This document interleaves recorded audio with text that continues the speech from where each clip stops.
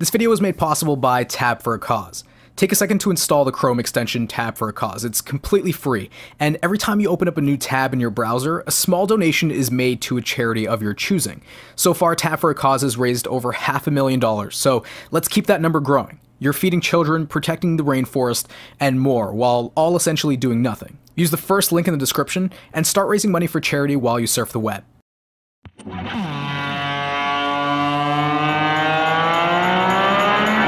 The Black Keys appeared to come out of nowhere in 2010 with tracks like Tighten Up,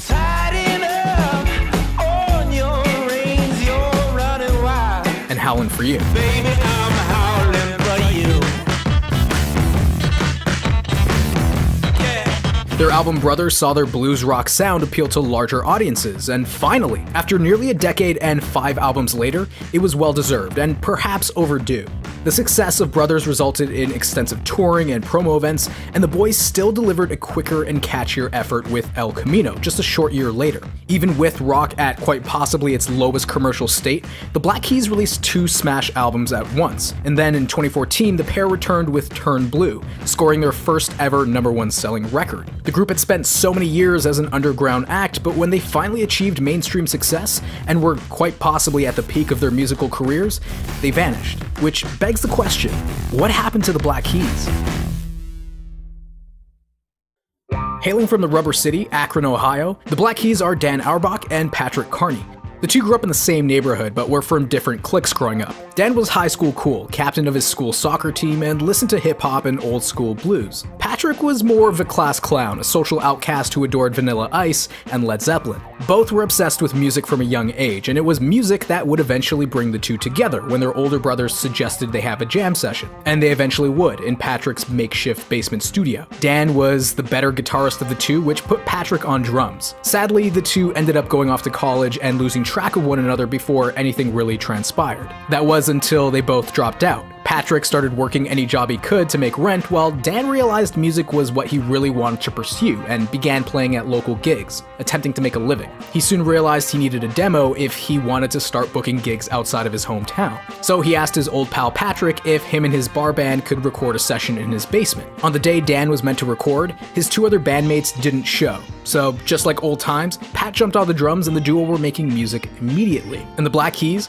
were born that day. They created a 6-song demo of old blues ripoffs and mailed them out to several labels. Indie label Alive ended up offering them a record deal before they even played their first show as the Black Keys. The boys were just happy to make a record and that someone was willing to put out their music. They quickly got to work recording and self-producing their debut, The Big Come Up. I'll be your man. Yeah.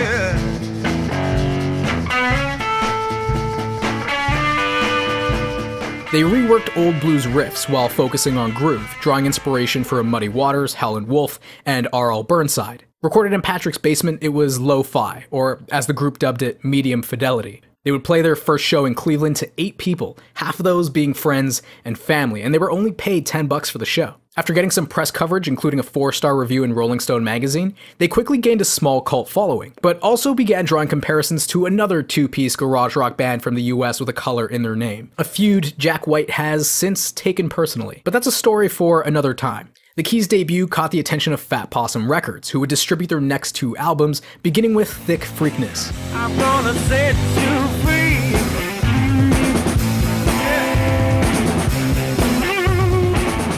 The album was recorded in a single 14-hour session back in Patrick's basement. It was their only option after spending their signing bonus on rent. They returned with more of their natural blues, Dan's soulful vocals a little more pronounced, and clearer production all around. And it helped open up a few doors. Despite touring in a 90s Chrysler van like the one that would later appear on the cover of El Camino, they were opening for acts like Sleater Kinney, Beck, and Dashboard Confessional, all helping them garner new fans along the way, but the incessant touring left them drained and exhausted. They returned home and the two spent a few weeks apart recovering. 2 weeks later, they were ready to record a new album. Patrick's basement had been sold by its landlord, so they needed a new place to make noise, and they set up shop in what used to be a tire factory for the aptly titled Rubber Factory. You got pain, like an addict, telling you automatic.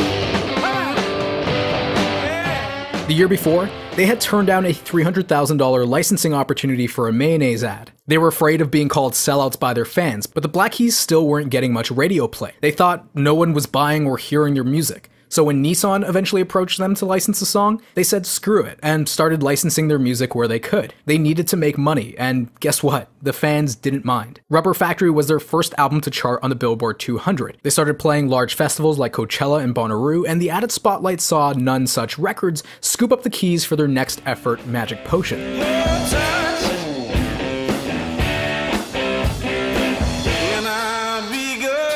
The guys managed to return back to Patrick's old basement to record their first album made up entirely of their own original material. You see, their past albums always contained at least a few covers. This was the first time they decided to leave them behind. They paid $350 to get the record mastered, but were disappointed with the final product. But rather than spend more time or money on the record, the Keys just mailed in what they had. Magic Potion still remains the Keys' most critically panned album, and whether that was due to the less than stellar mixing or lackluster track listing, they'd learned their lesson and for the first time headed into a professional studio to record Attack and Release.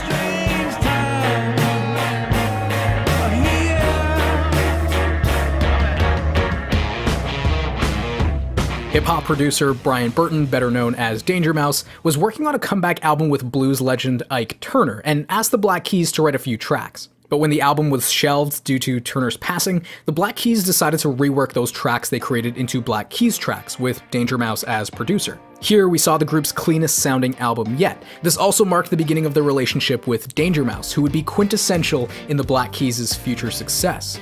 2009 would prove to be a challenging year for the Black Keys. Shortly following Attack and Release, Dan put out his first solo effort, Keep It Hid. Patrick felt betrayed, thinking Dan was moving on, but that could have been due to Patrick being in a dark place, in an unhealthy relationship where his partner pit him against Dan. The rock duo had difficulties communicating because of it and didn't speak for months. Pat started the indie band Drummer, where he played bass, releasing the album Feel Good Together that same year.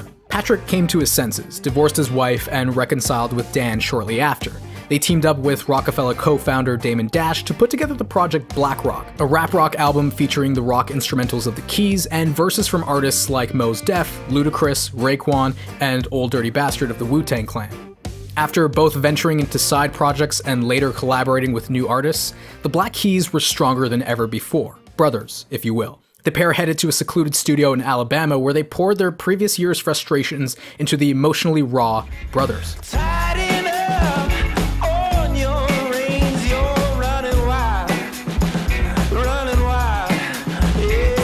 Tighten Up became the group's most successful single to date, and was the only track on the album produced by Danger Mouse. It earned them 10 weeks in the #1 spot on the Alternative Songs chart. And things would never be the same. They took home 3 of the 5 Grammys they were nominated for. Brothers peaked at number 3 on the Billboard 200. It became the best-selling alternative album of 2010, eventually being certified platinum in the US and double platinum in Canada. They became their label's most licensed band of the year. If you heard garage rock anywhere in 2010, it was the Black Keys. Their tour numbers tripled, from playing venues with only about 2,500 people to upwards of 8,000. The two didn't want to overthink all of Brothers' success either and not be able to produce something they felt was great. Almost canceling an Australian leg of their tour, they ended up juggling their time between studio and shows in order to put together El Camino.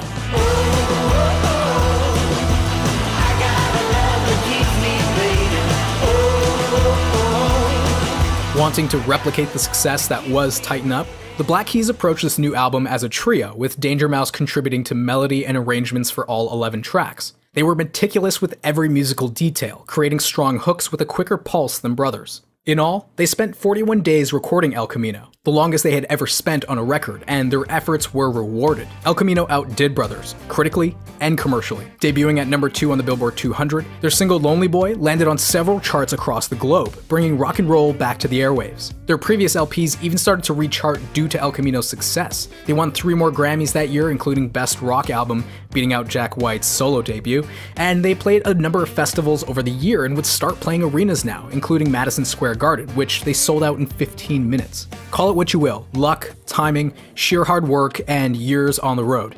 No one deserved it more than these two. Following their 2 breakout LPs, the Black Keys took some time to themselves. Dan would produce for artists like Lana Del Rey, The Growlers, and Ray LaMontagne, with Patrick producing Tennis's LP, Ritual in Repeat. In early 2013, the boys returned to studio for their next album, and things would literally turn blue.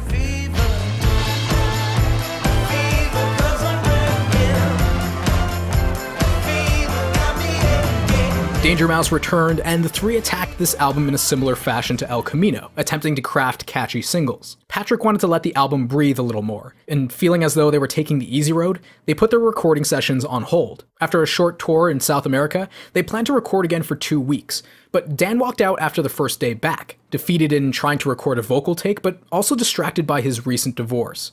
Upon returning to the studio 4 months later, Dan relied on these sessions as therapy, making Turn Blue their most autobiographical record yet, and instead of another album full of singles, this was meant to be more of an intimate and moody listen. While it critically didn't perform as well as their previous efforts, the psychedelic Turn Blue became the Black Keys' first #1 record. They had finally topped that mountain, just beating out Michael Jackson's Escape that week.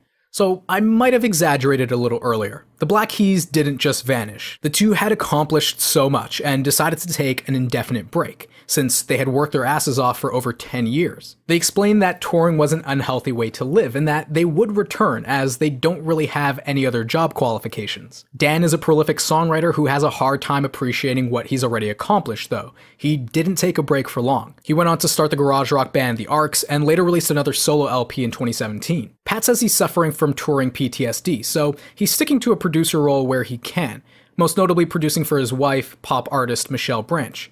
But he says he's excited for when the Keys make music next. As of now, there's no timeline for when the rock duo will reunite, but Dan says this break is one of the best things they could have done. He's learned so much over the last few years, and this might mean some exciting things for future Black Keys albums. That is, if they ever happen. We'll see. In time. Patrons, I love you. Thank you for the continued support. New things are definitely coming your way, so look out for that. If you enjoyed the video, please give it a like rating, subscribe to learn more about the music you love, and tell me, do you think we'll see the Keys return anytime soon? Has Dan Auerbach moved on? Let me know what you think in the comments below. And that's it for me. Thanks again for watching, and keep listening.